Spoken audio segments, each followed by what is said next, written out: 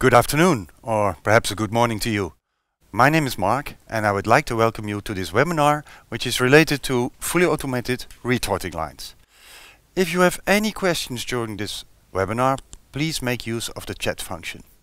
So, welcome Pierrick. Pierrick is from our good partner Steriflow, and he's going to present us something about their expertise and their knowledge. So Pierrick, welcome, and please go ahead.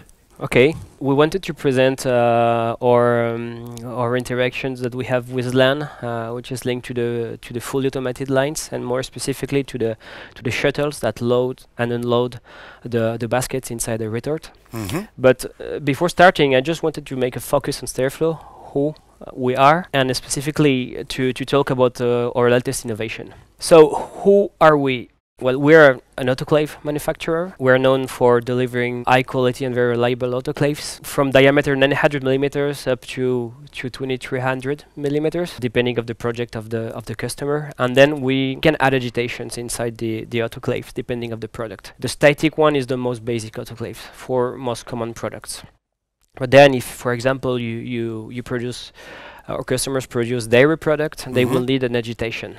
And why is that? Why would they need agitation? The origin, this agitation, the DALI, was for dairy products, because when you heat a dairy product, you can see appearing the Maillard effect, which is a browning effect of the milk, for example. This is a problem for the quality of the product from a tasting point of view, but also from a visual point of view, because it's the product gets brown.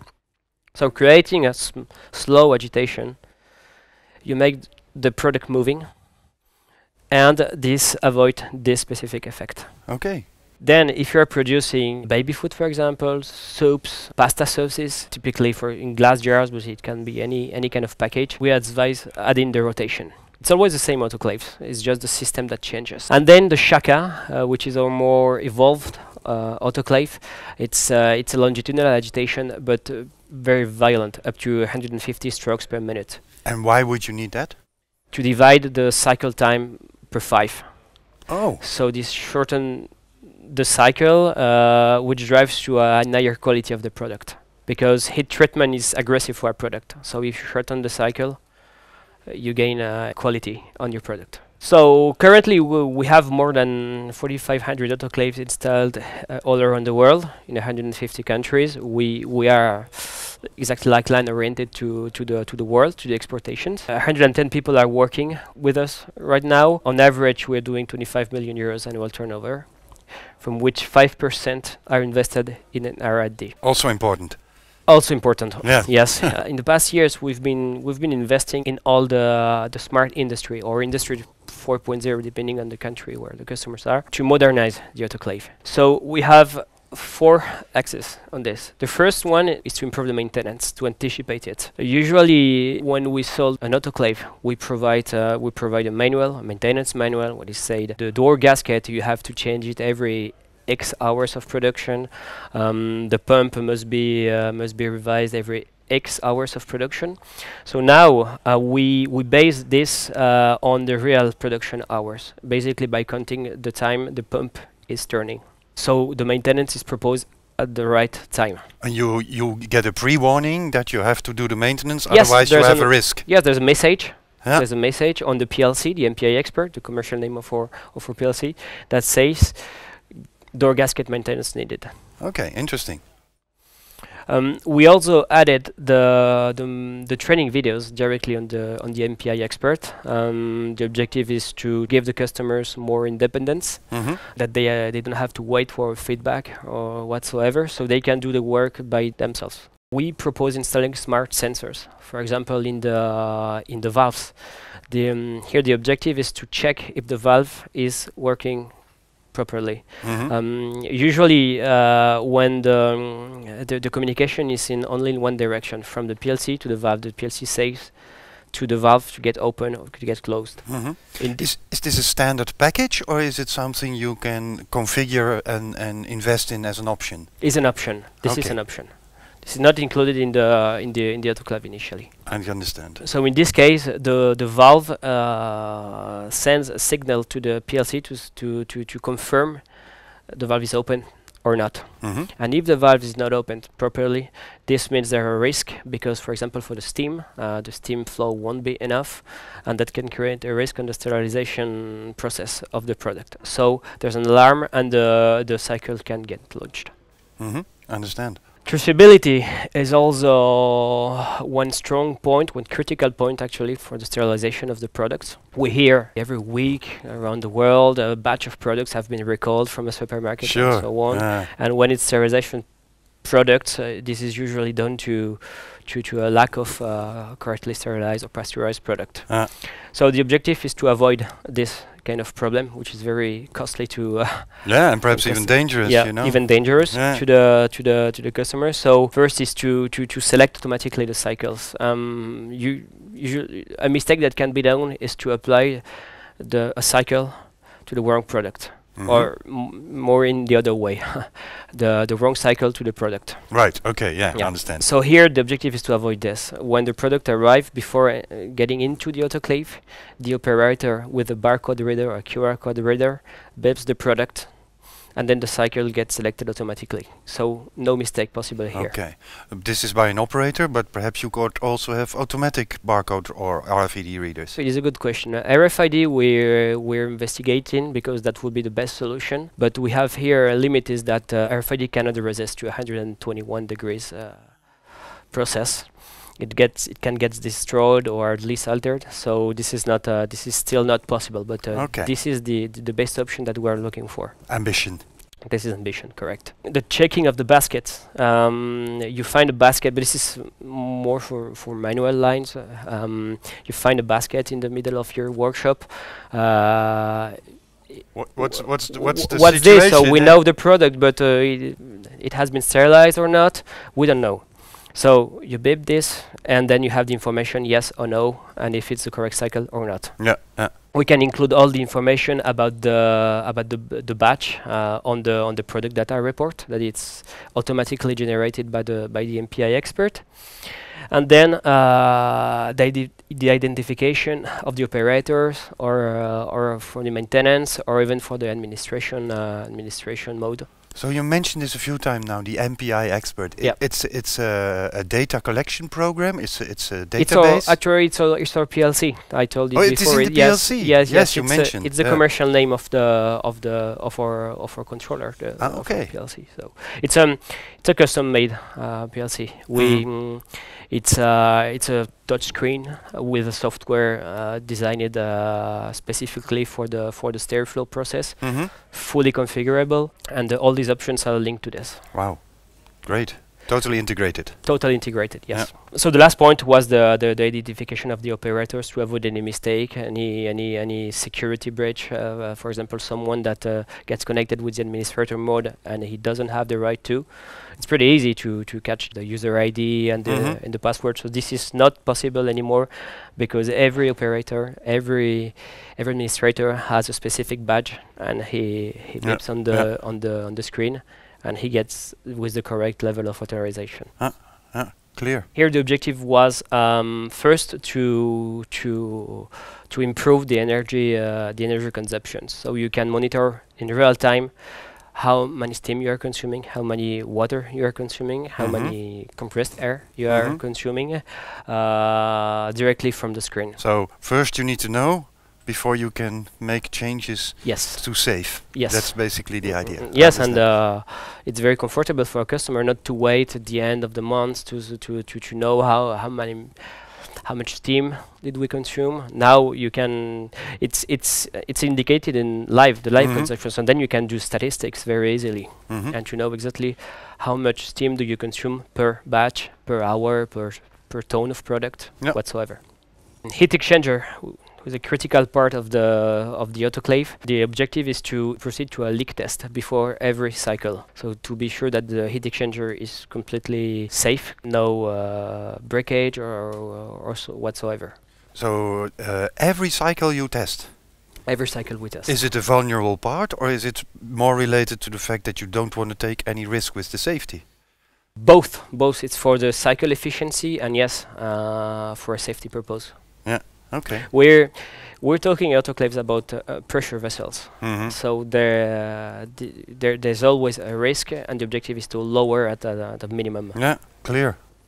Autoclaves are, as I told you, under pressure vessels, but you heat also inside up to 130 degrees, depending of the product. So there's a dilatation during the cycle. The autoclave moves. So this was, for example, we only fixed the one side of the fit of the autoclave to let the other fit move. Yeah, so that it can have, Sure. understand. So this creates a stress on the steel, and we can now monitor it to know exactly how much it has been dilated. We live in a world where the data management is the heart of the security of every company. Yeah, sure. So the MPI expert during the past 10 years, we always included the possibility to proceed to remote maintenance on the autoclave. But now, we've been doing this now for 4 years. Ubiquity, it's a VPN. We connect to the MPI expert through a secured VPN, and there's no possible breach to us. So this is very secured for our customers. Yeah, because this is unfortunately the new terrorism of today. Huh? Yes. Yes. Yeah. Sure. So this is our main answer, and then the alarms of the autoclave, you can send them to your smartphone, for example, which is very comfortable, because when some products require hours of cycle, somehow you cannot stay near the autoclave for hours. So you can configure your smartphone to get the alarms live.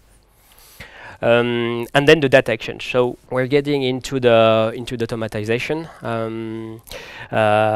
So to exchange the signals with other machines into the line, or with an ERP, an MES to the upstream, downstream, or correct. On top. Yeah. So the information can be sent through a Modbus or OPC protocols to the IT system. Good to know. And last point, just a small video to recap everything what I've told. So this is a video that we made in motion design to recap all our options or the work we've done on this. So as we're telling you, to all the options to anticipate the maintenance, to plan the maintenance operation at the right time. Visualization always helps, huh? Yes. Actually, I could have avoided talking to you in the 10 I last minutes. appreciate it anyway. And just to show you this video, it's worth 100 of world videos. So smart sensors, as I told you, on the valves, on the heat exchanger, on the feet of the autoclave. The traceability. Yeah. In this case, with manual loading. Yeah. So the pre-authorizations of launching a cycle or not, as I told you before. Yeah. Well, here's the traceability actually, with in this case a QR code. So you scan it, and then the correct cycle gets launched. The check after the cycle. It's everything what I told before is summed up in this video. Yeah, very nice. Is this video available on your website? Still not. Still not. Still not. But it should be. It will be in the near future. The secure identification, the production cost. Consumptions is also a strong point. Is one strong point of the Steriflow. Usually very low consumptions compared to other type of processes. And with these options, with the possibility to see live the consumptions, where the objective also is to prove it. No, this makes it even more clear. Yep. Yeah. And then the cyber security and the communication.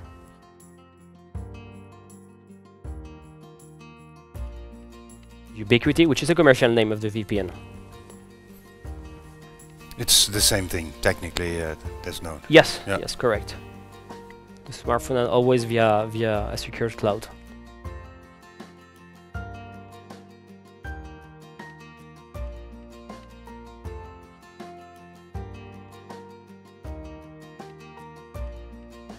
So all these options are, our customers can pick whatever option they need.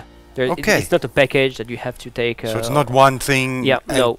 take all. You can make a choice. They can make the choice. It's a menu. Excellent.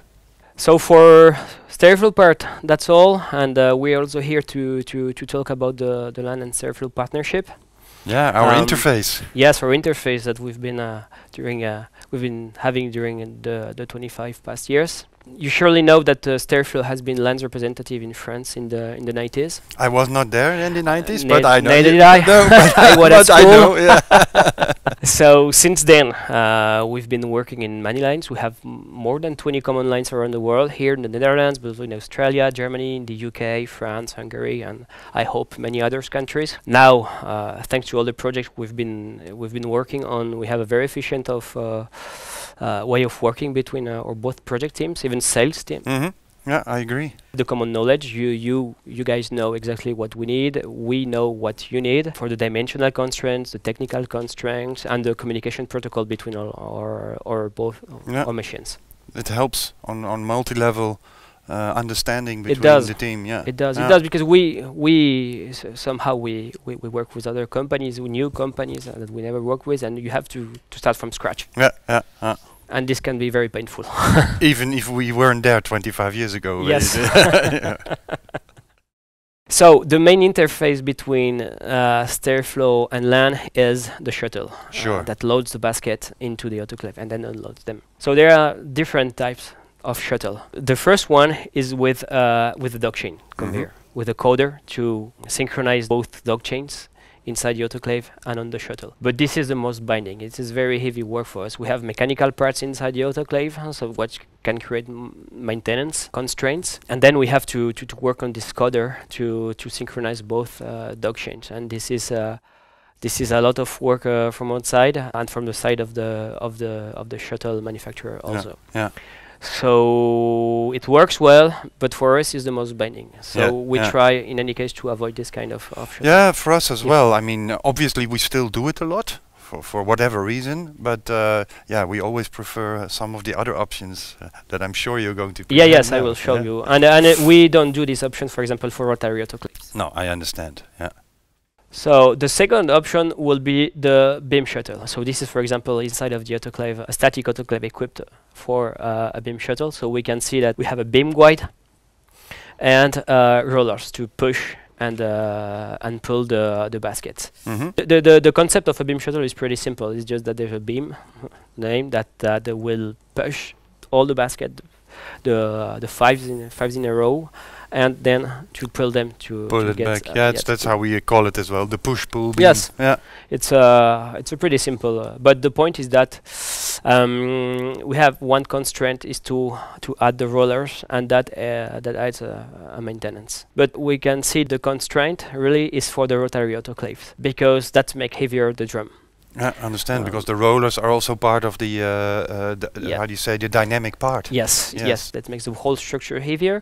We're talking about usually, for example, for diameter 1800 millimeters, the big ones. Every basket can have a weight up to 600, 700 kilos. Yeah. So then, if you add all these stuffs, it makes it even more heavier the drum. Yeah, 4 or 5 baskets of 700 kilos. Yes, then it's a huge constraint. But then we have your solution, the tongue shuttle. Yeah. Here the main advantage is the mechanical simplicity. We don't need dog chains, nor coder, nor roller, nor beam guide. To us, it's the perfect solution for the rotary retorts. Yeah. There's no basket movement, and the drum is less heavy. Yeah. That's a common line. This is a Lan shuttle with Steriflow autoclaves. So 2 different installations in different customers in different countries. But we can see the inside of the autoclave for a tongue shuttle. It's very simple. There's only beams. There's nothing moving. There's nothing. It's pure, and to us is less things to put inside the autoclaves, which creates less maintenance for the customers. Yeah, and it helps your reputation for reliability as well, I suppose. And for rotary retorts,